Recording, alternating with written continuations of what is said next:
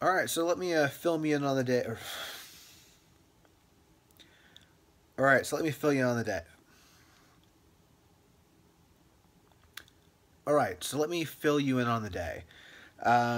Today, I had a photo shoot, and I was the kind of behind the scenes photographer for a rather large Japanese company by the name of Yamaha. I can't tell you what I was shooting for them yet, but I believe the video will be out in a couple weeks, so I will let you guys know at that point. But it was a lot of fun. Some of the kind of first big corporate shoots I've done in a while, so really, really cool. And I got to bring one of my good friends in as a makeup artist because I didn't have anybody set yet. So I think it's always important to kind of spread the wealth, so to speak. And if you have a chance to bring your friends into bigger, better gigs, do so. And so that was really kind of cool. Um, but really, that kind of ate up my entire day. It was like I had an 8 o'clock call there, and I didn't get home till probably seven something, and it was just kind of wiped out. I'm just now dumping the footage in right now, or the stills in, to take a look, see if I got anything good. I really, really hope I did.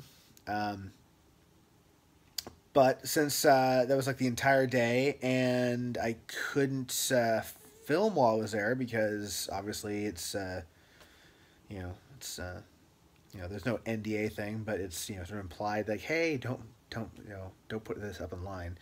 Um, yeah, the vlog is pretty much non-existent today, sadly. However, I do have the rest of this week off, so I will be filming, doing some drone flying and a little more exciting stuff. Trying out some new little camera editing techniques I've been reading about. Um, oh, and speaking of camera stuff, I am actually shooting this in a different app right now. Normally, I film all my cell phone blog footage with the Filmic Pro app, and this is the ProCam app. There's a filmmaker vlogger guy by the name of Christian Mate Grab, and he pointed out this app in like I think today actually he released a video today, and he was looking at the filmic thing and kind of went with this app, and so I thought I'd give it a shot, and it's really really cool. A couple of problems I have with the filmic app is one, it takes a really long time to start up. This one's a lot quicker, and I kind of feel like I'm always missing some stuff with the filmic. If I could get my damn cell phone just record natively at 24 frames, I would just use that app. But as it records natively at 30, I like to shoot 24. I'm always going for the filmic one. And the other thing is, it's kind of a pain in the ass to set your shutter speed in filmic. Like I mean, you can adjust it, but it's always kind of it's like you give it like variables of where it can go, not like just set like no, I want it at 1/48 and don't change.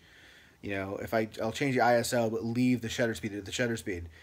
And this one has a little bit better of a layout. You can just go like right now I'm looking at like ISO is variable, shutter speed is set, um, and I control the ISO, so it's not just jumping around.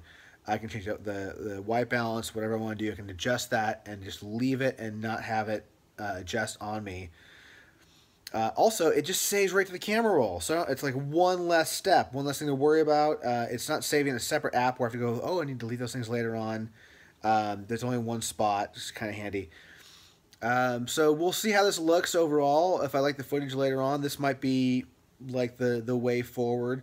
I still have it on the Osmo, um, and so it's working fine. There is kind of one little weirdness though, is that with the Filmic app, it flips your image when you're doing a selfie. So this wall here is over my left shoulder. Right now, as I'm looking at it, it looks like I'm looking over my right shoulder. Um, like I'm seeing a mirror image, so it's right for mirror image. But if you're used to like watching video footage of yourself, things are like the correct perspective. When I play this thing back, I tried testing earlier. It plays fine, but it's a little weird when I'm filming, just because I'm used to at this point looking at footage from the camera perspective and not looking at a mirror perspective. But that's a pretty like minor quibble. Everything else about it seems pretty cool. I did when I dump the footage in, see if it's actually true 24 or if it's 23,978, 76, whatever it is. I would love to find a iPhone app that would actually shoot at that frame rate as opposed to straight up 24, just because my Sony doesn't shoot 24, it shoots at 23, blah, blah, blah. And it makes things a little more cohesive if I'm shooting both cameras during the day, where I can just, no, this is what it is, and not either have to reinterpret, which throws off my audio or changes pitch. I'd rather just have one frame rate for the entire day and all my stuff. I mean, my drone shoots at the drop frame frame rate, you know, like, so the fact that the iPhone doesn't is really, really annoying. And it's the only thing I have that doesn't shoot that way. Everything else I own shoots at 23, you know, 9.7, whatever, or 9.8.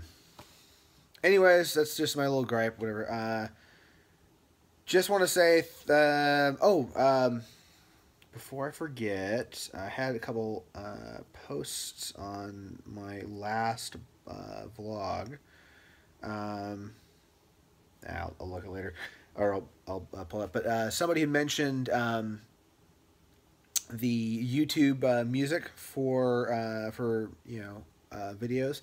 The one problem I have with doing that is they're really common pieces. So it's like you really kind of hear the same stuff in everybody's pages. So I'm trying to be a little more selective. I think I am going to go with the Epidemic Sound subscription. It's only $15 a month. For some reason, I was thinking it was higher than that. Or maybe I was just having lofty expectations of having this, you know, stupidly high million-plus view YouTube channel and having to pay a lot of money. I think if I was actually that popular and had that kind of subscribership, then I wouldn't really care about paying $50 a month for, you know, music. I think it'd be pretty good investment. So I think I'll look at that. I looked through some of the songs today, and there was some pretty good material. Oh, my Osmo is totally drifting right now. Okay, well, whatever. Anyways, yeah. So I think I'm gonna sign up for that and be able to pull out some material for future videos. Because overall, this is only the best way to go. Although a lot of the tracks are pretty short, and sometimes you want to have like a 4 or 5 minute song to edit to, and a lot of these are around 2 or less. But you know, what can you do? Anyways, I'm going to get this thing posted and crash because I had a pretty early morning and I'm just wiped out.